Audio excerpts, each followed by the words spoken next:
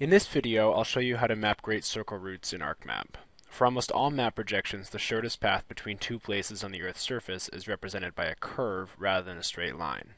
For instance, if we were to draw a straight line between New York and Beijing, it would follow a line of constant bearing on this plat carré map projection, but it would not be the shortest way of navigating between the 2 points if we were flying in an airplane.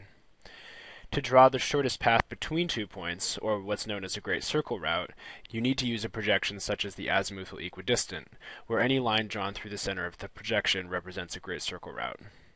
So let's make a custom Azimuthal Equidistant projection that's centered on New York. So first we need to know the geographic position of New York. And since we're in this plat carré projection, and it's telling us decimal degrees for the position of our cursor down in the bottom right-hand corner, we can just zoom in on New York City, and then position our cursor over it and write down the longitude and latitude that are down here in the bottom right hand corner. So I've done that already. I'll zoom back out. Now we need to make a new data frame to hold our custom projection. So I'm going to go up to Insert and say Data Frame. And then in this new data frame, I'm going to right click and go to Properties. And under Coordinate System, I'm going to look for a predefined projected coordinate system for the world. And Azimuthal Equidistant is right up here near the top. So this azimuthal equidistant has a central meridian of 0, which is the Greenwich mean line, and a latitude of origin at 0, which is the equator. And we want to change that so that it's positioned right on New York City. So I'm going to modify that projection and come over here to central meridian and change that to negative 73.913 degrees, and then the latitude of 40.706. And I'll hit OK, and OK again.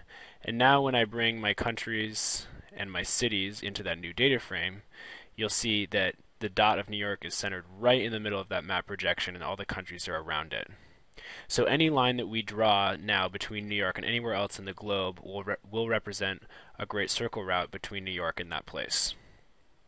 So now we need to have a new feature class that we can draw that great circle route in. I'm going to come over to the catalog, and in my working folder I'll right click and come to New and then say Shapefile, and I'll call this route and make a new polyline shapefile. And we need to give it that same spatial reference as the data frame that we're working in. So I'm going to hit Edit here under the spatial reference, and I'll hit Select and go through that same process of a projected coordinate system, world, azimuthal equidistant. We'll add that, and then we're going to modify that so that it has that same central meridian and latitude of origin. So the central meridian is negative 73.913, and latitude of origin is 40.706. Okay, okay. Excellent. So now our new route feature class has that same projection. And now we can start editing that using the editing toolbar. So I'm going to right click up here in the toolbar space and get the editor toolbar. And if we start editing, we'll select route as the feature class that we want to edit. Hit OK. It's telling us that the spatial reference does not match up with these other layers that are in our data frame. That's okay. We're not editing them, so I'm not going to worry about that. Hit Continue. And then we can select our route and construction tool line, and we just want to draw a line between New York and Beijing. If your snapping isn't already turned on, you might want to come and right click in the toolbar space and turn on snapping by opening the snapping toolbar and just make sure that this point snapping feature is turned on. So if I zoom in here on New York, I should just be able to snap one end of that line to New York, and then I'm going to pan over to Beijing and snap the other end. I'm going to double click on Beijing to end drawing my line. And you can see that this great circle route actually takes us over Canada and over the pole, across Russia and down into Beijing. So that's a very different line than we would have gotten if we'd drawn a straight line between those two cities on the plat carré projection. So the other thing we need to do is, because ArcMap has just stored this line as 2 endpoints and is just drawing on the coordinate system that we're in the shortest distance between those, we actually need to break this into many different lines so that it will approximate the curve of that great circle route when we take it into a new coordinate system. Right now, if we were to move this line back into that plat carré coordinate system, it wouldn't show us the great circle route. It would just draw a straight line between those 2 vertices that we've specified. So with this line selected, if it's not already selected, you can grab this selection tool right here, the edit tool, and select the line, but I've already got mine selected. I can come to this editor drop down and select the split tool. And I want to split this into equal parts, and the greatest number of equal parts you're allowed to split it into is 99. So I'm just going to choose that and hit OK, and you can see this little green dot working away as it splits that line into 99 little segments.